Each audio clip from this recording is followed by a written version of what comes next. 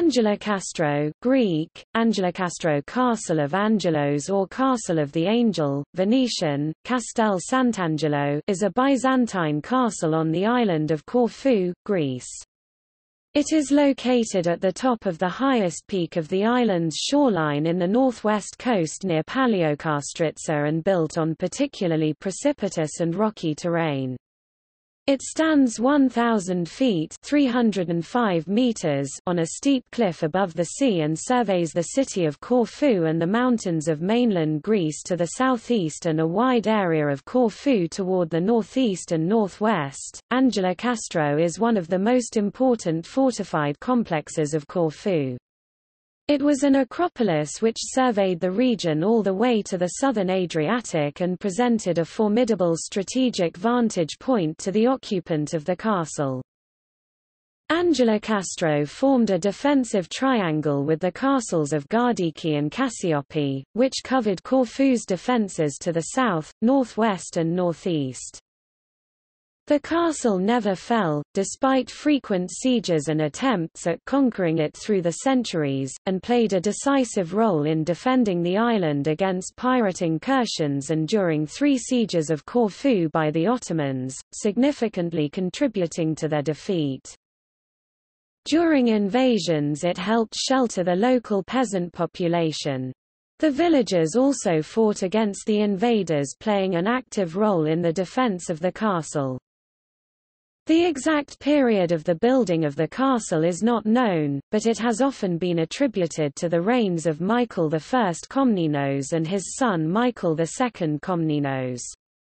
The first documentary evidence for the fortress dates to 1272, when Giordano di San Felice took possession of it for Charles of Anjou, who had seized Corfu from Manfred, King of Sicily in 1267. From 1387 to the end of the 16th century, Angelokastro was the official capital of Corfu and the seat of the Proveditore Generale del Levante, governor of the Ionian Islands and commander of the Venetian fleet, which was stationed in Corfu. The governor of the castle, the Castellan, was normally appointed by the city council of Corfu and was chosen amongst the noblemen of the island. Angelokastro is considered one of the most imposing architectural remains in the Ionian Islands, along with Cassiope Castle, Gardiki Castle and the 2 Venetian fortresses of Corfu City, the Citadel and the New Fort.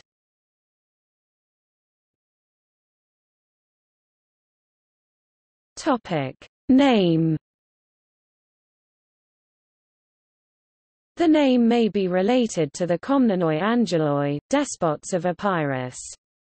The earliest textual reference to the castle is in an Angevin document of 1272, which refers to it as Castrum Sancti Angeli or Castrum S. Angeli, Castle of the Holy Angel.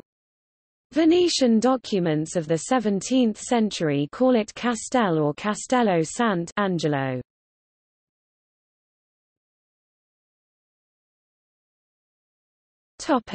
History.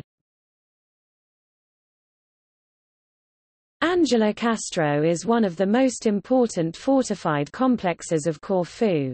It forms an acropolis that surveyed the region all the way to the southern Adriatic and therefore presented a formidable strategic vantage point to the occupant of the castle. Situated at an impregnable and strategic position, Angelokastro became important to the island's fortunes for many centuries. Angelokastro was one of 3 castles which defended the island before the Venetian era 1401 to 1797. The castles formed a defensive triangle, with Gardiki Castle guarding the island's south, Cassiope Castle the northeast and Angelokastro the northwest. In peacetime it was also a center of commerce and development. One of the reasons the castle was built was to defend Corfu against piracy and warn Corfu City of any approaching danger. The city of Corfu lies to the southeast of the castle and it is visible from Angelokastro. The garrison at the fortress would signal to the city the approach of any enemy.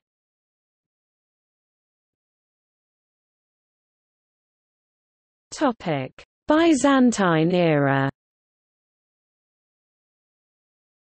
During excavations in 1999 by the 8th Ephorate of Byzantine Antiquities of Greece, 2 early Christian closure slabs and other findings were unearthed at the top of the Acropolis, indicating that the site was occupied and perhaps fortified by the early Byzantine period between 5th–7th century AD. Byzantine ruins were found at the Patima location near Angelokastro, indicating a settlement in the area whose population could have used fortifications on the Angelokastro hill during times of crisis. After Byzantium lost its dominion over southern Italy in 1071, Corfu became the new Byzantine frontier to the west, serving to separate Byzantium from its enemies to the west, making the island strategic to the Komnenoi, who had the incentive to build fortifications to safeguard Corfu from the frequent invasions of the Norman Kingdom of Sicily, which had caused continuing upheaval in the island. The exact time of the building of the castle is not known, and there are estimates that it was built during the reign of Manuel I Komnenos, or by Michael I Komnenos Doukas, also known as Michael I Angelos, the despot of Epirus, who took Corfu in 1214. His son Michael II Angelos further fortified the area of the castle, and there is mention of him as the builder of the fortress. Following the takeover of Constantinople by the Crusaders in 1204, Corfu was governed by a variety of rulers, including the despots of Epirus, until 1267, when it was occupied by the Angevins of Naples.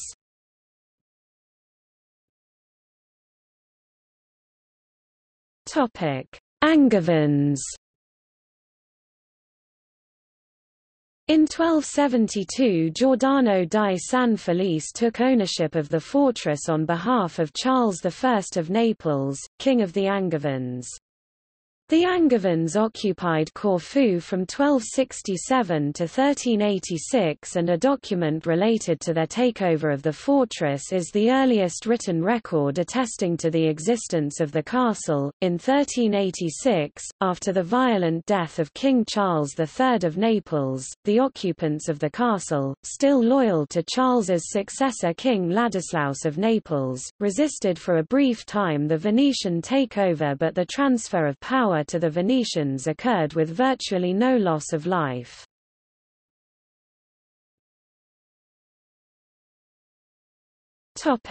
Venetian rule.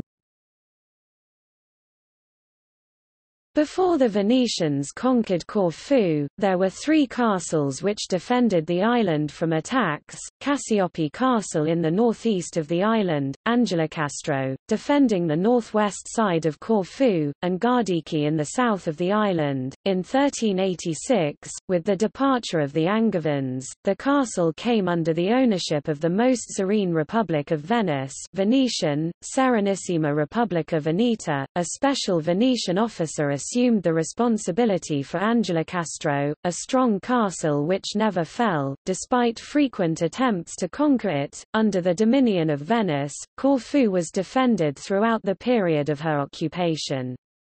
However, invasions and associated destruction still occurred during this time, especially at the undefended areas of the island. The Venetians, being the prominent maritime power of the era, used Angelokastro to monitor the shipping lanes in the southern Adriatic and the Ionian Sea. Throughout the period of Venetian rule, the castle enjoyed great prominence because it offered protection to the locals from foes such as the Genoan pirates to the west as well as the Ottomans to the east. Neither the Genoans nor the Ottomans were ever able to penetrate its defences. In 1403, a Genoese fleet carrying a force of about 10,000 Genoan mercenaries landed at Paleokastritsa.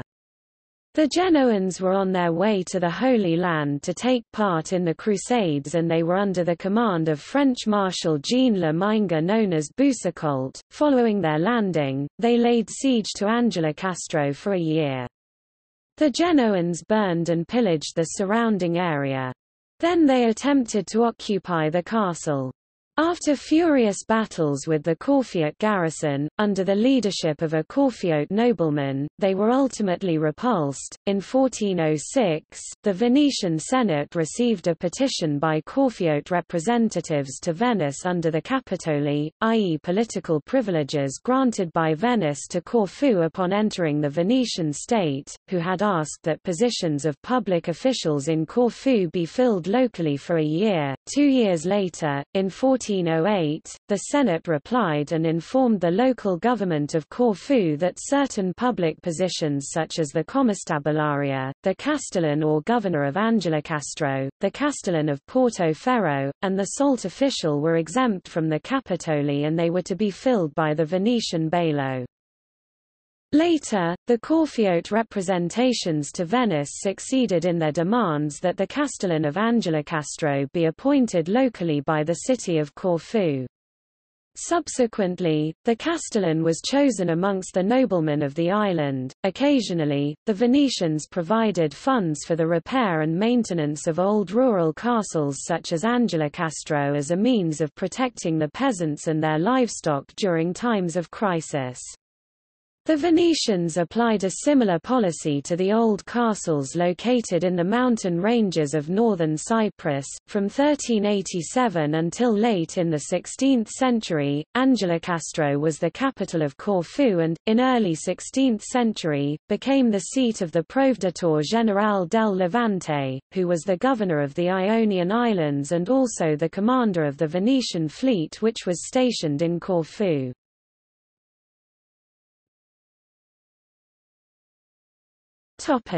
Ottoman sieges.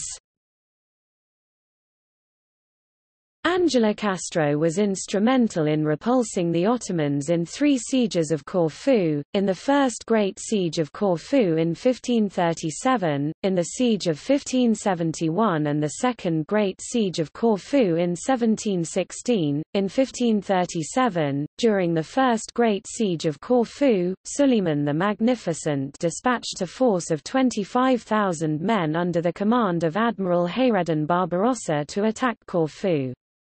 The Ottomans landed at Gavino Bay, present-day Gouvier, and proceeded toward Corfu town, destroying the village of Potamos as they made their way toward the city.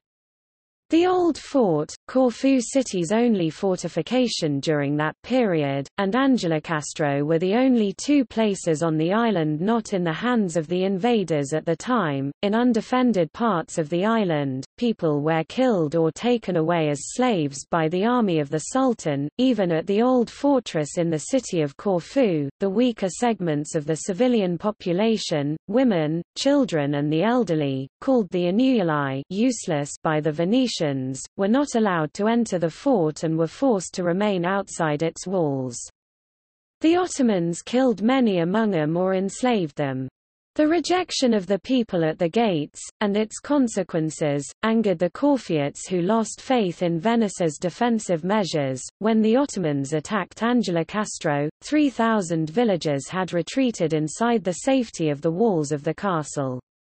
The invading army was repulsed 4 times by the Corfiot garrison and was unable to breach the defences of the castle. In the account of the Ottoman invasion contained in the History of Paolo Giovio published in 1555, the author mentions Angelokastro, out of all the other castles of Corfu, and praises the bravery of its defenders. As it was retreating from Corfu, the Ottoman army devastated the undefended areas of both Corfu city and the island. In total about 20,000 people who were unable to find shelter in either castle were either killed or taken away as slaves. In August 1571, the Ottomans made another of many attempts at conquering Corfu. Having seized Parga and Mortos from the Greek mainland side, they attacked the Paxi Islands, landing a force there. Subsequently they landed on Corfu's southeast shore and established a large beachhead all the way from the southern tip of the island at Lefkimi to Ipsos in Corfu's midsection of the eastern part of the island. These areas were thoroughly pillaged and burnt as in past encounters. An Ottoman force, on its way to the city, first occupied and destroyed the village of Potamos. Although the Corfu city castle stood firm, the rest of Corfu was destroyed and the general population outside the castles was defenseless and suffered heavy casualties, while homes, churches and public buildings were burned in the city suburbs. Admiral Kilich Ali Pasha was dispatched to Corfu by the Ottoman Empire as head of an invasion force in 1571 and deployed two-thirds of his men to lay siege to and attempt to conquer Angelokastro, while the rest of his army attacked the city of Corfu. The Angelokastro garrison, composed of about 4,000 peasants from the nearby villages, successfully resisted the invading force, and the Ottomans were not successful at establishing a beachhead in the northwestern flank of the island. After their unsuccessful siege, the Ottoman army retreated from Angelokastro and they set a course for Corfu city through the mountains, intent on continuing their siege of the city.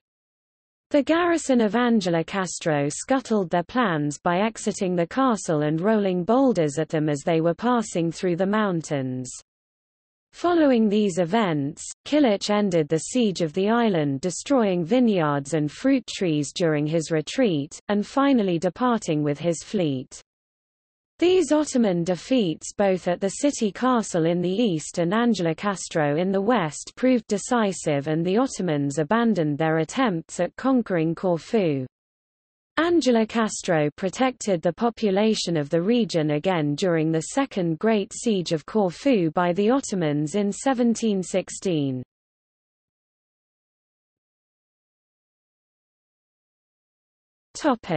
Modern times. With the advent of modern warfare, the castle's importance declined and gradually it fell into a state of disrepair. The passage of time did to the castle what no aspiring conqueror could. From 1999, however, the Corfu office of the 8th Ephorate of Byzantine Antiquities of Greece has undertaken a restoration program under the co-sponsorship of the Greek Ministry of Culture and the European Union. The castle was closed to the public for excavations and reconstruction starting in 1999. As of 25 May 2009, the castle was open with an admission fee of €2, but like most of the Greek cultural sites on the island, it is closed on Mondays.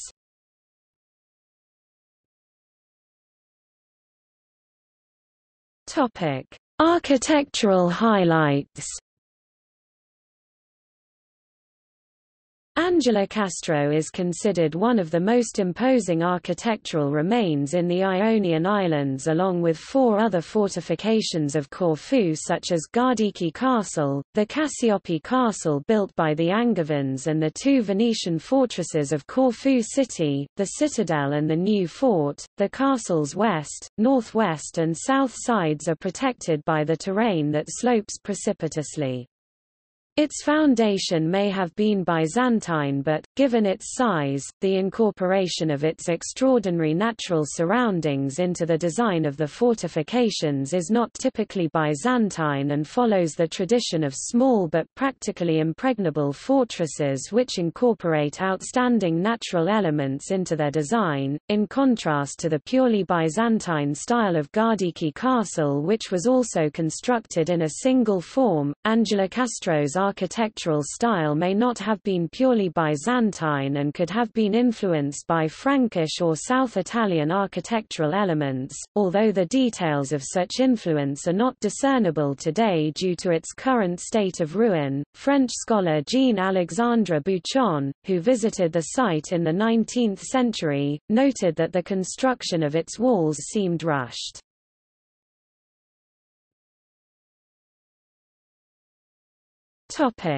Church of the Acropolis. The Acropolis is located at the highest point with a church at the southern side. The church is dedicated to Archangel Michael and it is built at the site of an early Christian three-aisled church.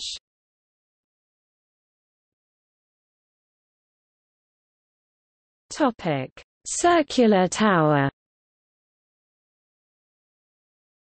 The main gate points to the north and is protected by a circular tower. The ruins opposite the main gate formed the garrison's quarters. There were 3 underground cisterns that supplied water to the castle occupants. Battlements survive only on the northeastern side of the castle. A small gate also existed at the southern side.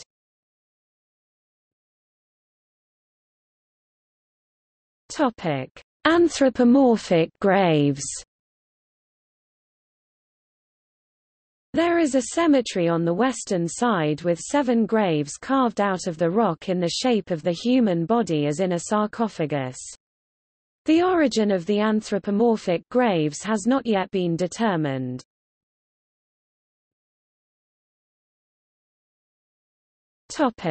Chapel in the rock. At the east side there exists a tiny chapel, dedicated to St. Kyriaki, that also served as a hermitage. The chapel was created by digging into the rock formation and as such it is a cave-like structure. There are paintings inside the chapel that date back to the 18th century. A hermit also resided in the same area.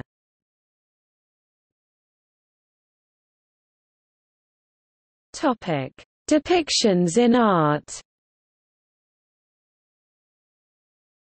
Edward Lear created a drawing of Angelokastro in one of his views of the Ionian Islands.